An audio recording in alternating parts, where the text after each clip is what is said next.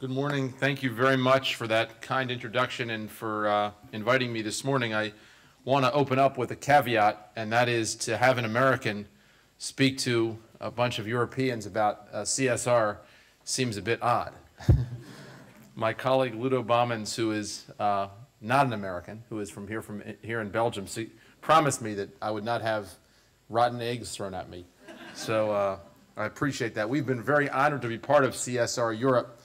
We've learned a lot from the folks in this room. In fact, the report that was suggested, I'm holding up a copy. I normally would not bring a prop, but the purpose of this prop is to advertise CSR Europe, because folks here helped us develop this report.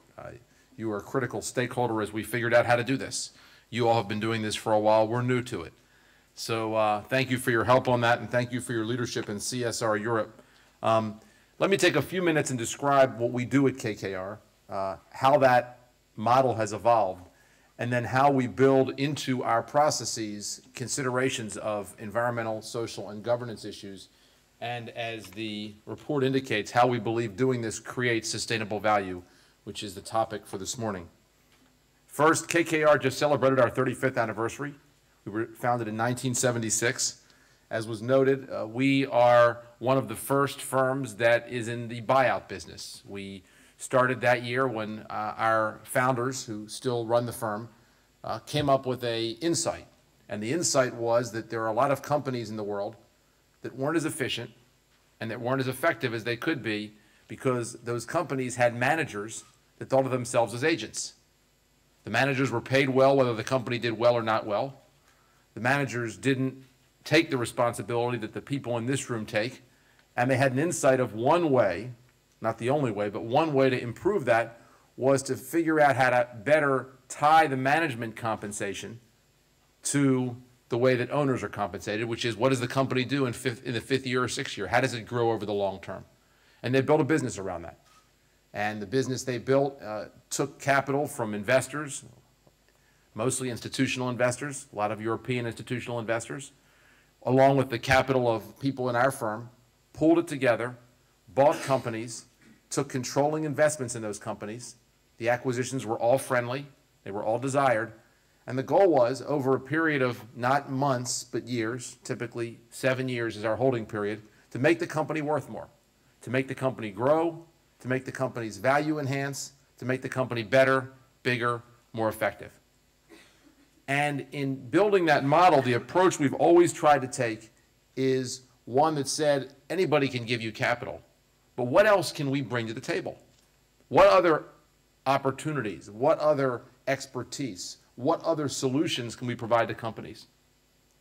In the beginning, as I noted, one thing we brought to the table was the concept that management and boards that were rewarded the same way owners were rewarded would be good for companies and would be good for the growth of those companies.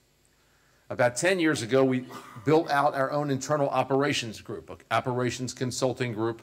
A lot of folks who used to work at the McKinseys and the Bain Consultings and the BCGs, and all they do is focus on our companies because operational improvement and efficiency was, we thought, critical to companies. About 4 years ago, we built our business out globally because today the ability to go global is something companies need solutions to.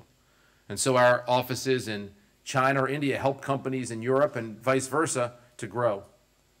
But today I want to address another thing that companies need help on, and it's an area we spend a lot of time thinking about and focusing on, and where CSR Europe has taken a real lead. And that is, today companies must address what I call the legitimacy question. They must address a question that you all have spent a lot of time thinking about and talking about. There are a lot of reasons for it. Some of them are laid out in the materials, and our thinking on this has been improved by your own thinking on the question. But think about it. One, over the last decade, we have seen example after example where the externalities of capitalism produce bad results. Whether it was the financial crisis, whether it was the BP oil spill in the United States, there are lots of examples where it seemed like business was not sufficiently attentive to the externalities of its operations. Second, transparency. The effect of the internet means that we're all in a fishbowl. Everything we do every day is viewed by everybody. And that transparency also can create, if you're not sufficiently attentive, a crisis of legitimacy. Third, globalization. If you're doing business all over the world, if you're sourcing in places you never did before, you have questions you have to answer. You have challenges. You have issues to deal with. Resource scarcity is another one. All of these factors today mean that smart companies that are not just thinking about efficiency and not just thinking about optimizing their capital structures, they're thinking about how do they ensure legitimacy with their customers, with their consumers, with their regulators, and with the places where they operate. And it seems to me that when we looked at this, when we thought about this, there are really three choices. One, you can ignore the problem until you've got a real crisis on your hands. It'll go away. We're just going to focus on bottom line. It's not really an issue. Companies we've seen do that. They're always disappointed. Second, you can complain about it. You can whine. You can say this is unfair. Doesn't do a lot of good. Or third, what you can do is you can be much more proactive and try to take a win-win approach. And let me describe to you how we try to do that. The approach we try to take, which is listed in our material, what our ultimate KPI is how do we build these considerations into our investment and our portfolio management processes. We today own about 64 companies around the world. Either directly own them or have essentially majority investments, influencing investments in those companies. On the board, real influence on the operations. And we, as we make investments in the future, today and in the past several years, part of the investment diligence process includes careful consideration of ESG factors. We look each year at literally thousands of companies. We take seriously dozens of companies. In a big year, we maybe make 10 investments. And part of that investment diligence we do today is very careful consideration of ESG factors. What are the changing regulations and regulatory systems likely to affect that company? What is its environmental footprint? What is its relationship with key communities in which it operates? Has it handled sourcing? What are its anti-corruption policies? How does it do when it comes to transparency? All of these are questions we ask, and there are others too, depending on the nature of the company. But these are questions that are considered by an investment committee comprised of our most senior people. The average person on our investment committee at KKR has more than 20 years of investment experience.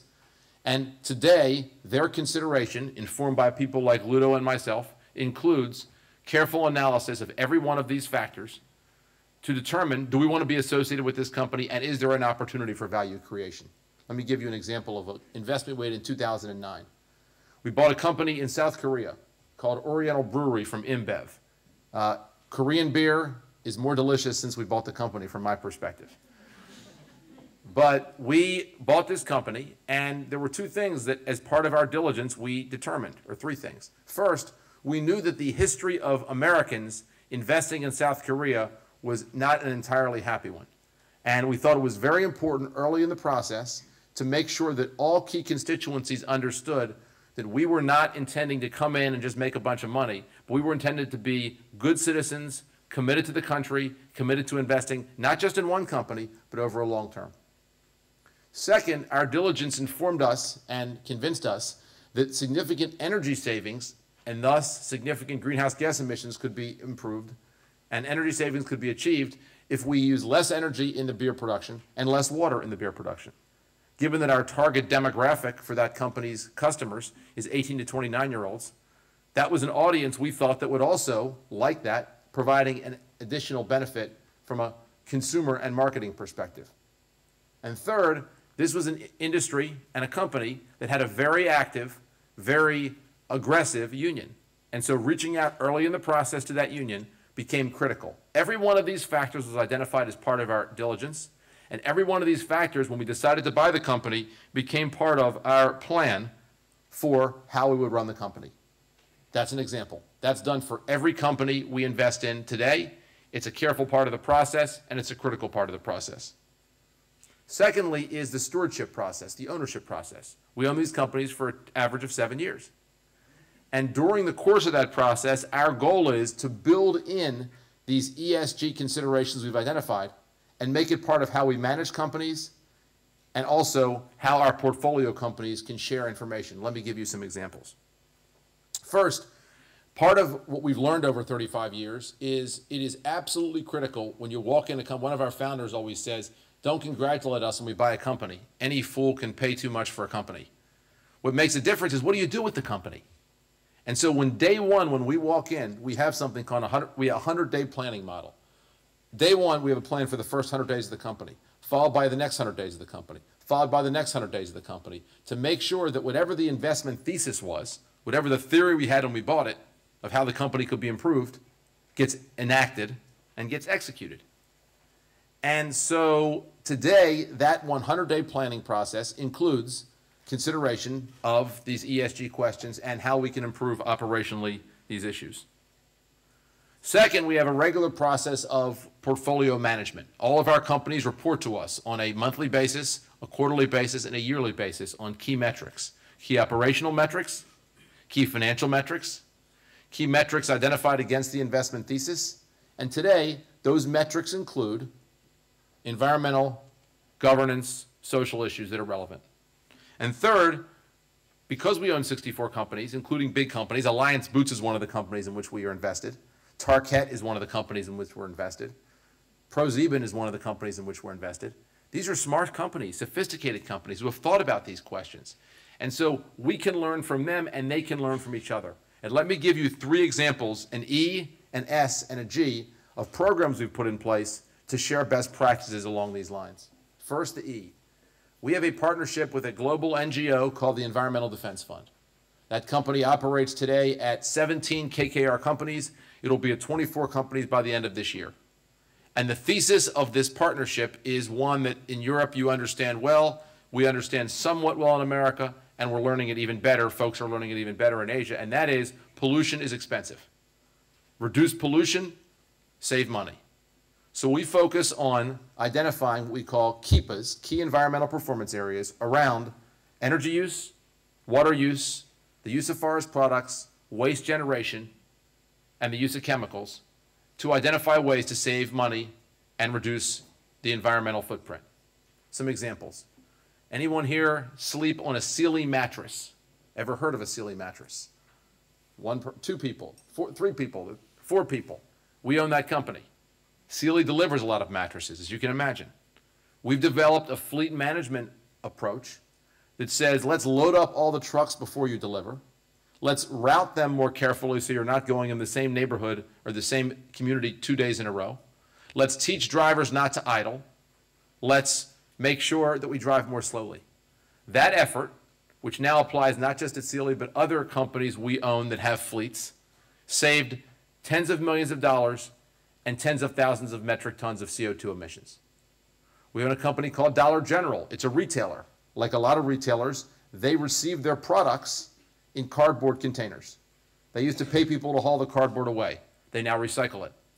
The result of that is tens of millions of dollars of savings, significant improvement in environmental footprint. We own SunGuard, a company that makes software. We've developed systems with respect to SunGuard that change the temperature in data centers based on what's happening in those data centers, and that generally optimize the use of green technology. Any data company we ever buy will now be able to, based on those learnings and those findings, apply to, and again, that produces results. In 1 year, at 8 of the 16 companies where we have results, we saved $160 million, 345,000 metric tons of CO2 emissions, the equivalent, I'm going to show myself to be a New Yorker now, the equivalent in trees of twice the trees in Central Park. All saved because of this program we put in place, all measured on a regular basis, all now a permanent part of how we do operations. Another E we have is a green technology group that on a monthly basis brings in the chief technology officers and discusses best practices for how to use technology better to improve environmental footprint. Our S is a partnership with a group called Business for Social Responsibility. Some folks here may be part of that organization. And the S is based on a challenge many of you may face too, and that is sourcing. We've seen a lot of companies that source out of China, that source out of other nations, who thought they were doing a fine job, who audited their factories, and then they find out they have problems, they have issues. So we developed a protocol, a training session, and a self-diagnostic to allow our companies to determine, are they doing a good job? Who are the best auditors? How do they audit the facilities? And how do they make sure that the factories they're using operate in a way in which they be proud and in which they be comfortable? That's also an effort that we have going forward. And finally, on the G, and there are other programs too, but I also know the time is careful. We have an effort around anti-corruption, where we've gone through every one of our 64 companies around the world. We've audited their anti-corruption policies and determined where improvement needs to be made. We have efforts with respect to transparency. We are training our companies globally on what are our best practices around transparency. How do they do a better job of communicating? And how do we learn so that next year's report is even better than this past one? In every one of those areas, and others as well, our effort is a portfolio-wide approach that shares best practices, where best practices are built into operations, not a separate sidecar, not a PR operation, but operations, how our companies operate. I remember we have an excellent NGO working with us, example CSR Europe, which is helping us in a number of companies. We also look for smart external advisors. I see that KPMG is here today. They're an incredibly important advisor to us on these questions and have been incredibly helpful to us in thinking about our own environmental footprint at KKR and helping our companies take it to the next level. And we thank you for your help and for your leadership when it comes to that.